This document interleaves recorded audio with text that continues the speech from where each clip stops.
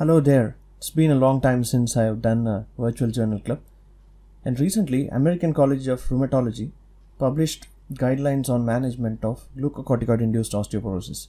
So I thought, why not do a journal club? We know that glucocorticoid induced osteoporosis is a common problem. It affects a lot of patients, and at least 10% of those patients fracture on long-term steroids. And roughly 3 to 4 times as many patients develop radiological fractures that are not clinically apparent. Most of this bone loss occurs within the first 3 months. And unfortunately, risk calculators such as FRAX may underestimate the risk of glucocorticoid induced osteoporosis, primarily because the risk is essentially non-linear. For instance, if somebody is taking 10 milligrams of a steroid and some other person is taking 5 milligrams, the second one doesn't have half the risk. The relationship is not necessarily linear. So our first job is to find out what risk category our patient is in. So ACR guidelines do a good job of getting patients into basically 3 major risk categories: low fracture risk, moderate fracture risk, and high fracture risk. Of course, this categorization begins with the patient's age, whether the patient is older than 40 years or younger than 40 years. Let's focus on patients younger than 40 years at first. Only those with a prior osteoporotic fracture are considered high fracture risk. All others have either moderate fracture risk or low fracture risk. Those without any risk factors other than glucocorticoid treatment are considered to be having low fracture risk. And who are those in the moderate fracture risk? Hip or spine bone mineral density less than -3. That is, people who have low bone mass or rapidly losing bone on steroids, they are considered to have moderate fracture risk. If we look at patients older than 40 years of age, of course, having prior osteoporotic fracture, very low bone mass, or rapidly losing bone are considered to have high fracture risk. The important thing to remember here is that the FRAX adjusted risk, that is 10-year risk of major osteoporotic fracture or 10-year risk of hip fracture, has to be adjusted upwards for the use of glucocorticoids. Glucocorticoid use increases the risk of major osteoporotic fracture by relatively 15% and hip fracture by relatively 20%. So this factor has to be added into the risk that is output from FRAX. So in moderate fracture risk, FRAX between 10 to 19% major osteoporotic risk and between 1 to 3% risk of hip fracture. And low fracture risk is those who have 10-year risk less than 10% for major osteoporotic fracture and less than 1% for hip fracture. So this risk stratification is based on age, BMD, history of fracture, and 10-year risk. We know that steroid therapy more than 7.5 milligrams per day can up the risk of hip fracture by around 20% and major osteoporotic fracture by 15%. Unfortunately, we do not have any tools to estimate the fracture risk in children or adults less than 40 years who are on long-term steroids, primarily because there are no long-term studies to inform us of this risk. Apart from steroid therapy itself, there are other patient-related factors that must be taken into account. These include malnutrition, low body weight or significant weight loss, hypogonadism, secondary hyperparathyroidism, thyroid disease, family history of hip fracture, and history of alcohol use or smoking. These are all the usual suspects we routinely ask for in managing patients with steroid-induced osteoporosis. Now, after this history, we go for a clinical examination where we assess the patient's weight. We know that low weight is a risk factor, height without footwear, and assessment of muscle strength, which is a proxy for frailty. We know that frail people are more likely to fall and therefore fracture their bones. And we also look for signs of any inapparent fractures, such as spinal tenderness, bony deformities, and reduced space between lower ribs and upper pelvis. So this is the initial assessment of patients. all patients, whether they are children or adults, should be clinically assessed within 6 months of starting steroid therapy. If the patient is a child, no further initial assessment is needed. If the patient is less than 40 years with risk factors, then a BMD is required, otherwise it's not. And for patients older than 40 years, a FRASC scoring, preferably with BMD, is required within 6 months of starting therapy. The crux of this algorithm is that all patients have to be evaluated within 6 months of starting therapy, and those with risk factors need to get a bone mineral density assessed by DEXA scan. Now that we have assessed the patient, we will go to management. Initial management for all adults taking prednisolone at a dose of 2.5 milligrams per day for more than or equal to 3 months. So you have to focus here on the numbers, 2.5 not 7.5, and optimize calcium intake, optimize vitamin D intake, and lifestyle modifications such as balanced diet, maintaining weight in the recommended range, smoking cessation, regular weight bearing or resistance training exercise, limiting alcohol intake to 1 to 2 alcoholic beverages per day. In this context, it is better to prefer dietary calcium over calcium supplementation in the form of tablets because of the possible increased risk for cardiovascular events later on. So all adults more than or equal to 40 years at low risk of fracture. The management is essentially the same: optimize calcium, vitamin D, and lifestyle. For those at moderate risk of fracture or high risk of fracture, calcium, vitamin D, and lifestyle modifications alone do not suffice. We need to add bisphosphonates. Whether oral or IV is the question. ACR guidelines recommend adding oral bisphosphonates because of its better safety profile and because there is no data to suggest that IV bisphosphonates give any additional benefit. On the other hand, if oral bisphosphonates are not an appropriate choice, these 4 drugs can be given in decreasing order of preference: IV bisphosphonate, teriparatide, denosumab. It is important to remember denosumab does not have safety data in patients who are treated with immunosuppressants, and raloxifene only in postmenopausal women in whom none of the other drugs are appropriate or available. So basically it boils down to adding bisphosphonate when the patient is in moderate or high risk. As I said previously, there is hardly any difference between management of patients with moderate risk of fracture and high risk of fracture, and you don't need to specifically go for IV bisphosphonate just because the patient is in high risk. These patients are also treated with oral bisphosphonates. So what about adults less than 40 years of age? The management is roughly the same: calcium, vitamin D, lifestyle modifications. These form the background on which further therapy is added.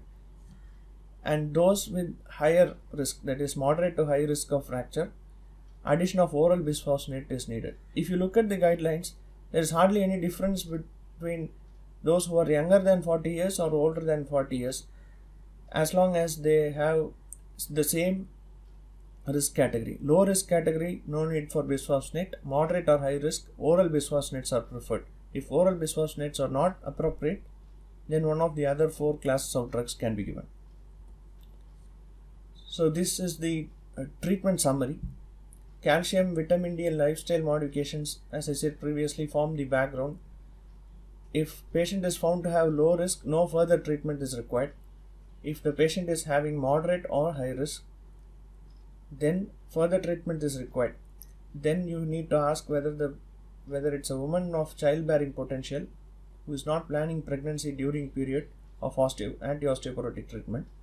In that case, treatment with oral bisphosphonate is given.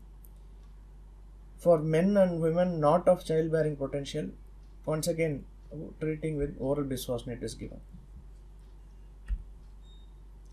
Let's look at some special populations. Adults with organ transplant, those with GFR of more than or equal to 30 ml per minute, no metabolic bone disease, and who continue to take glucocorticoids. should be treated according to age-related guidelines for those who have not had any transplant. Plus, having a transplant means they need to be evaluated by an expert in metabolic bone diseases, and denosumab has to be avoided. Children aged 4 to 17 years treated with glucocorticoids for more than or equal to 3 months, optimize calcium, vitamin D, and lifestyle modifications if necessary. Children aged 4 to 17 years with an osteoporotic fracture who are continuing treatment with glucocorticoids at a dose of 0.1 mg per kg per day for more than 3 months. Then, on top of the background of calcium, vitamin D, and lifestyle modification, bisphosphonates have to be added. So, the only reason to add bisphosphonate in children is proven osteoporotic fracture and high dose of steroid intake. So, how do we follow up these patients on glucocorticoids for prevention and treatment of osteoporosis? So, this is how we reassess once we put the patient on treatment. Clinical fracture risk reassessment has to be done every year, every 12 months. For children, no additional reassessment other than clinical fracture reassessment. That is, the follow-up is essentially only clinical in children. For adults less than 40 years, without risk factors, there is no need to do a BMD testing. This is similar to the first assessment. And for adults less than 40 years with risk factors, then we need to do a BMD testing once in every 2 to 3 years. For adults more than or equal to 40 years who have never been treated with an anti-osteoporotic medication, even then they need to undergo DEXA scan every 1 to 3 years. And during anti-osteoporotic therapy, if the patient is taking very high dose of glucocorticoids or history of osteoporotic fracture at least 18 months after starting the anti-osteoporotic treatment, or poor medication adherence or other OP risk factors, then we need to advise DEXA scan every 2 to 3 years. Otherwise, we don't need a BMD testing. For those who do not have adverse risk factors, even on bisphosphonates, they don't need BMD testing. And those who have completed anti-osteoporotic therapy, BMD testing has to be done every 2 to 3 years. To summarize, if there are risk factors, then adults less than 40 years need to undergo a DEXA scan. Adults more than 40 years, if there are no risk factors, there is no need for a repeat BMD. Otherwise, a BMD needs to be done every 2 to 3 years. So, follow-up of special cases. Adults aged more than 40 years continuing glucocorticoid treatment who have had fracture that occurs at least 18 months after treatment with an oral bisphosphonate, or who have had a significant loss of bone mineral density. That is, either a patient who is fracturing on oral bisphosphonates or losing bone in spite of bisphosphonate therapy, then treatment with teriparatide or denosumab is indicated. IV bisphosphonate can be used even for patients who continue to develop fracture on oral bisphosphonates if we suspect absorption is a problem.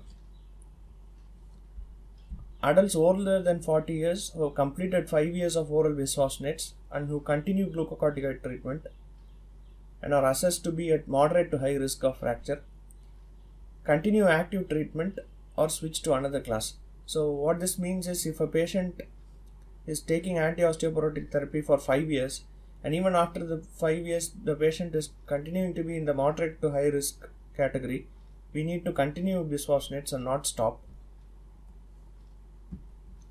Adults aged more than 40 years taking anti-osteoporotic medication in addition to calcium, vitamin D, who continue glucocorticoid treatment, who discontinue glucocorticoid treatment and are assessed to be at low risk.